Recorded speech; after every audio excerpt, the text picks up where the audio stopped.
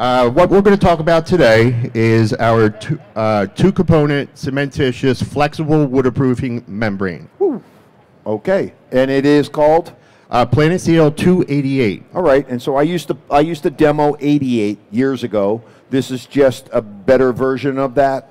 Yeah, basically the difference between the 288 and the 88 is that 88 is a one component and it's a little bit more flexible, and where the 288 is a two component, good for positive side waterproofing. Okay, cool, cool.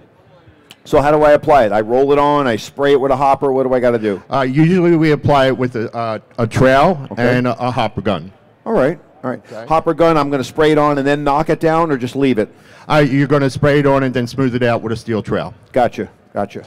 Okay, so what we're going to do first is, this is LeMay. Hey, LeMay, how are you? He's going to SSD the substrate. Okay. SSD, what the heck is that? Saturated surface dry. Bam. I knew that. I just wanted to make sure everyone else did. And what he's basically doing is he's wetting the concrete substrate, and he's making sure that when he goes and puts down his waterproof membrane, that all the moisture is not sucked out of the membrane. Right. The first introduction to that surface of anything liquid should be cool, clean water, and that way the pores get blocked and don't suck it out of the mix and dry it out too fast or make it react too quickly. Exactly, exactly. Yeah, I got now that. He's using a sponge right now to do it. You can use a spray bottle. You can use a garden hose. The most important thing is that you do not want to leave any freestanding puddles. Right. Okay. So once he has it fully saturated, then he's going to apply our 288. Okay. Now with the 288, you're going to use it on mostly balconies, reservoirs, tanks, retaining walls, but it's going to be on the positive side. Gotcha. So we have a ton of balconies in South Florida, you know that. Is it a wear surface? Yeah, you can use it as a final wear surface, absolutely. Can I paint it? You can paint it with one of our elastomeric products or our MAPEI Deck T or S. Okay, can I stain it? You can stain it, yeah, but we recommend that you use a acrylic water-based sealer, like our MAPEI Finish Wet Look. Bam. Awesome. So you can see how he's smoothing it out, making sure that he gets adequate coverage throughout. Usually the first coat is about 1/16 of an inch. Mm-hmm. And right now he's using a steel trowel because of the conditions, but like I said before, we can also use a hopper gun on larger areas. All right, talk to me about surface preparation. What type of surface profile do I need? Okay, you want to use concrete surface profile of a 3, okay?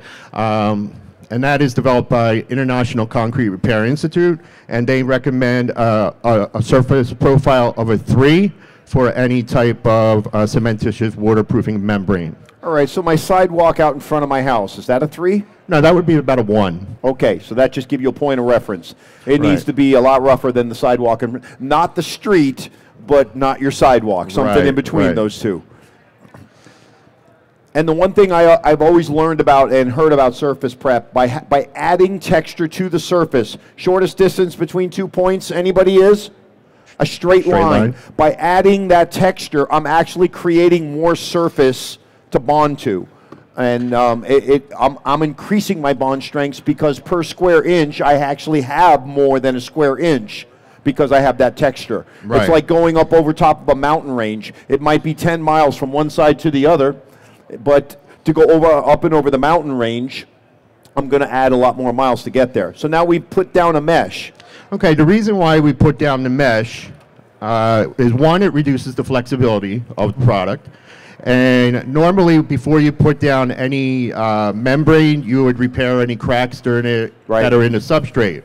Now, if there are any hairline cracks or something that you weren't able to get to or missed, putting down the fiberglass mesh kind of prevents them from telegraphing through the final wear surface. Gotcha. And yeah. And I notice he's using a pool trowel. When I've done this in the past with a square edge trowel, if you just catch that corner, it winds up pulling the damn mesh up. It pulls everything up, and then you got to start all over again. Yeah. Yeah, with the round edges on a pool trowel makes it a lot easier and a little bit more forgiving. Very good. So what's up with that one there? So this is like a cooking show is what we're talking about then. So that one's already done. Yep, that one's all finished. That one has the first coat on it with the mesh already embedded in. So what he's going to do on this one is you're going to do the second coat. Right. And he's going to Pour it right on. The second coat you can usually do about 1/8 of an inch. Okay. Talk to me about coverages here. So the first coat, what kind of coverage am I getting out of About 75 square feet per gallon. Okay. And on that one, same thing? Yep, close to that. Okay. So wait, that one's white, this one was gray, so they come in two colors? Two colors, yep. So you can either put the white one down first and then the gray, or vice versa. All right. That's a good idea because now you can see if you go gray over gray or white over white, sometimes you might miss a spot or not see it. If I switch the colors up, and now I can see that I've got complete coverage. And when it comes to waterproofing, you're either waterproofed or you're not.